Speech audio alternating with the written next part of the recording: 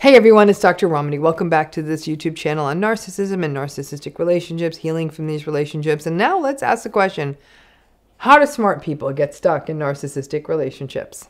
This is a question I get all the time. I actually think it's the wrong question because getting stuck in narcissistic relationships or not getting stuck in relationships, it's not about smart.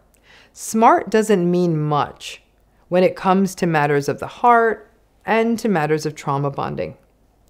Narcissistic relationships make so much sense in hindsight.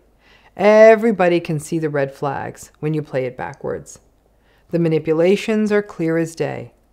But at the time they are happening, in real time, and you are a human being who may actually love or care about this person or who wants to remain connected or attached to someone, this isn't about smart. And frankly, if you want to stay on this line of smart people potentially could be at more risk for getting stuck. Why is that? Because they are better at making excuses. Smart people are going to be even more focused on working and seeing all the angles, accounting for the narcissistic person's history, their stress levels, their day.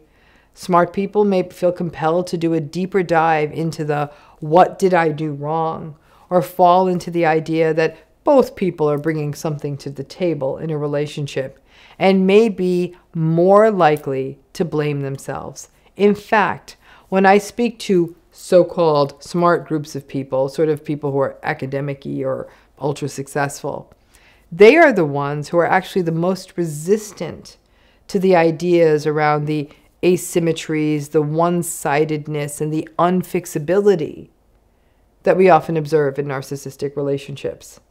Smart people are often the last ones to be convinced that narcissistic relationships don't change, can't change, as though it is too simplistic to believe that it's just that.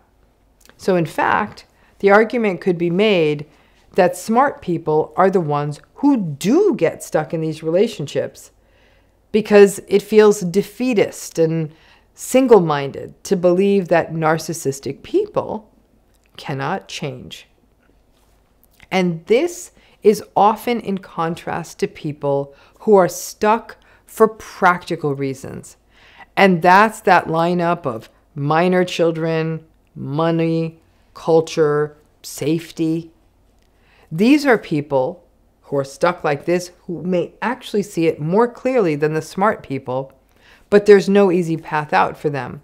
And despite the suffering and the misery of staying, leaving can raise even more issues that have long-term ramifications that they cannot take on, ranging from physical danger to financial ruin to children in harm's way.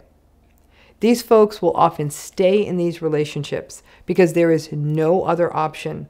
And from a healing perspective, as hard as it is, the work becomes for the people who are in these practical stuck circumstances to see the dynamics clearly, that it is not their fault, that it is deeply unjust and unfair, that disengaging as much as possible is the path forward, and to divest from any idea that the narcissistic person can change or that you are responsible for their behavior.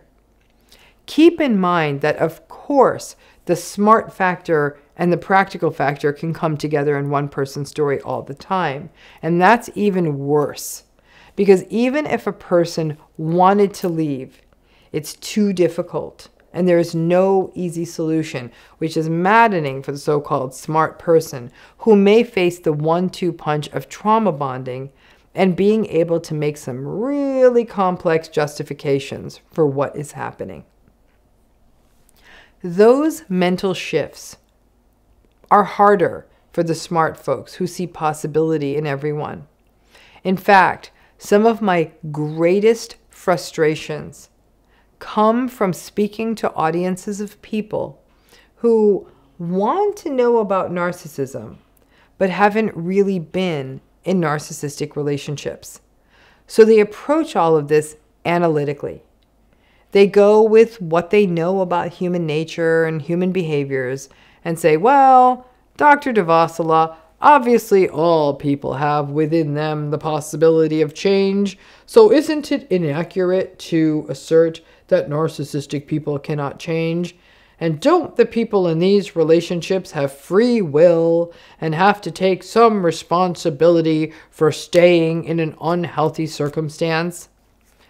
And as I try not to roll my eyes and as I scream inside my head, it becomes clear that trying to talk about trauma bonding to people who have never been there is really hard. And I patiently unpack it for them.